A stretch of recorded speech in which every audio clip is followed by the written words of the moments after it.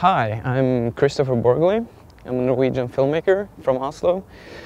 And we are in Oslo today, and I'm gonna answer some questions that I've received on email. And in respect of your time, I'm gonna try to answer them as brief as possible.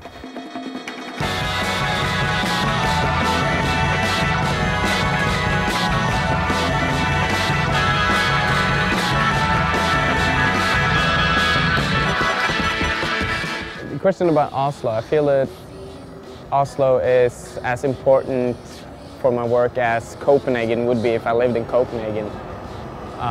It hasn't given me anything significant that I couldn't get anywhere else, but I do feel that I have to use my real life experience as material for my work. So it has a natural place in my work. But yeah.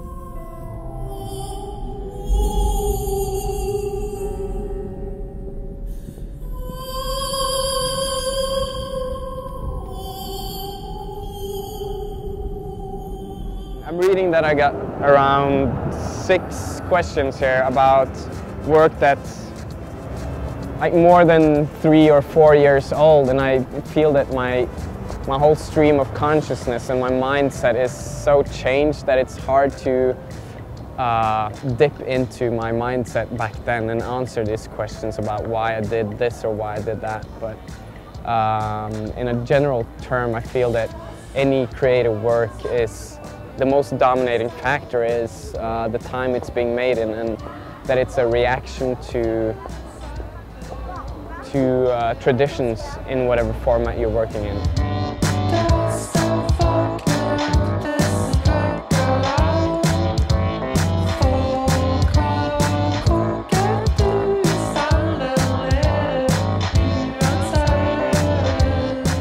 I think my mindset was I didn't really like music videos, and I had a more general film interest. So I tried to find ways to make films that benefited me as a director and writer more than I was trying to benefit the artist or the band.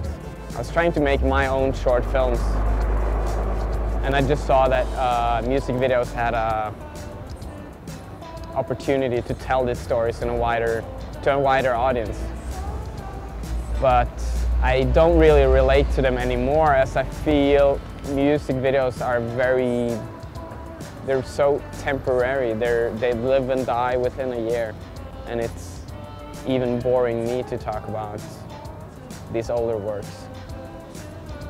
So I'm just doing an interview, so. Ja, det Mount Everest. Det liksom et sånn, på en måte et bilde for meg på alle de tingene som jeg vet ikke, alle tingene som jeg liksom prøvd å få i stand, men som ikke har funket helt. Da. Sånn som kanskje beste eksempel jo liksom musikken, og sånn som jeg drev og syslet med og liksom føler at jeg har fått det til i den forstand at jeg liksom har fått laget kul musikk og liksom sånn da. Jeg vet ikke, det bare ser ikke ut som at det noen som bryr seg om det liksom. What Everest? Det bare oppsamling av alle de tingene som bare ikke har funket for meg, sånn som jeg trodde at jeg skulle gjøre. Da.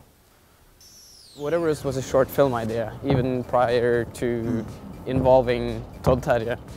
And it was spawned out of like a real life experience of me not being very creative and becoming fearful of what if my career ends now at 27.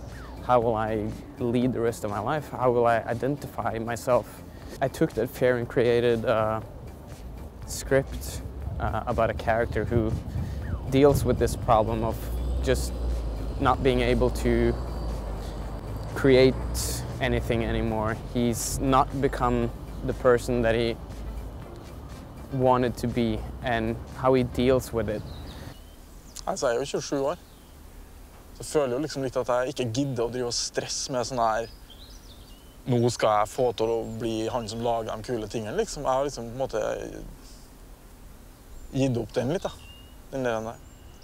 The person in Whateverest has written a fiction about his life that he's totally satisfied with his life now, even though he didn't become the person he wanted to be.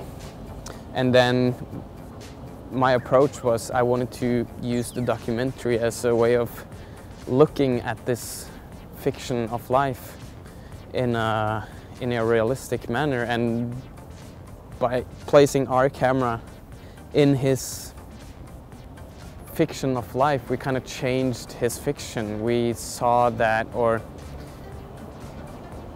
yeah, my approach to it was that I wanted to look at this fiction of life, like the fiction he has written of being satisfied with the life he has, this denial of life, or God damn it. Next question.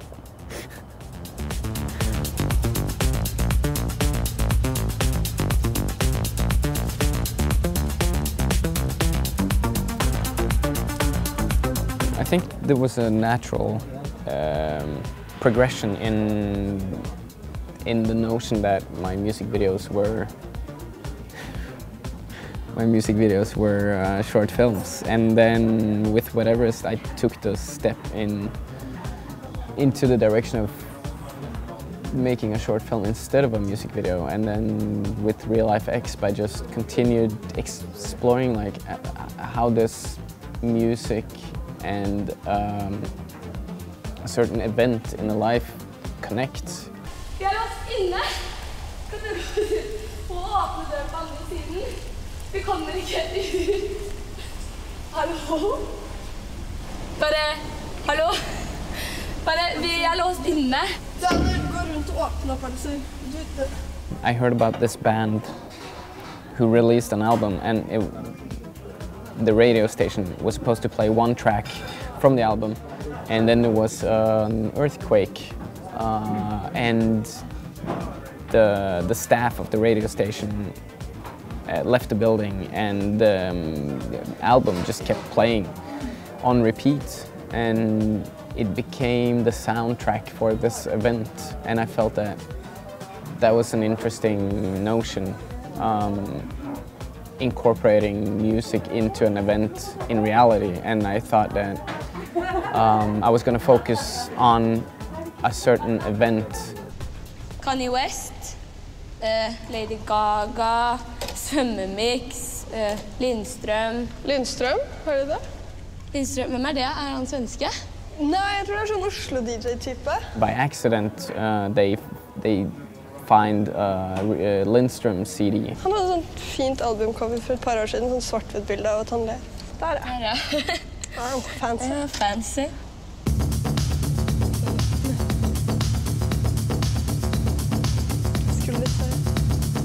And play in the track, and it becomes the soundtrack for them for this event, that if they listen to this song in 10 years they're going to remember the event. And the link between visuals and music is also talked about in the film. They talk about Lindström, and one of the girls doesn't know who Lindström is, and she explains who he is by explaining how his album cover looks like. And I think that we have these visual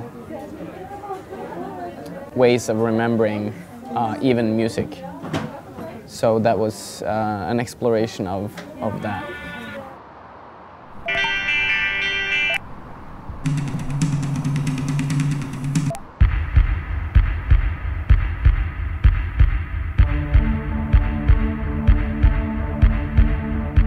In the latest Young Dreams video I also played with the notion of incorporating the actual song into the story of the video.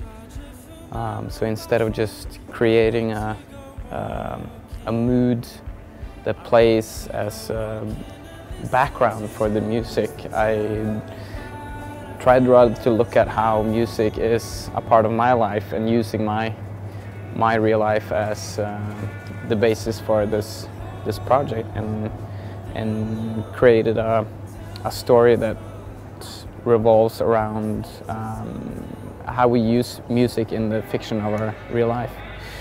And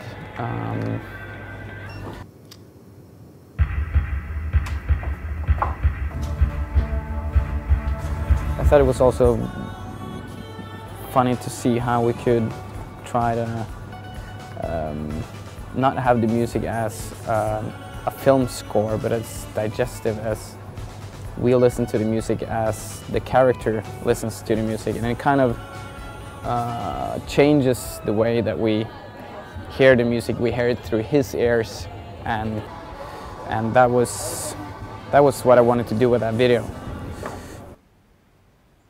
Oscar gikk med en konstant dårlig samvittighet som vokste seg eksponentielt større for hvert år over sitt samtidige karrieremessige ståsted.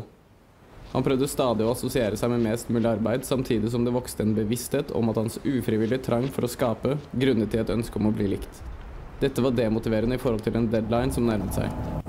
So yeah, with my music video career, I guess I've gone from making narrative music videos to making short films in collaboration with artists to now finally making short films in the classical term, and it's my love for cinema that got me into making films in the first place. And right now I'm working on 2 different feature film scripts, and hopefully you'll see a feature in the future by me. We'll see. Thank you for your time.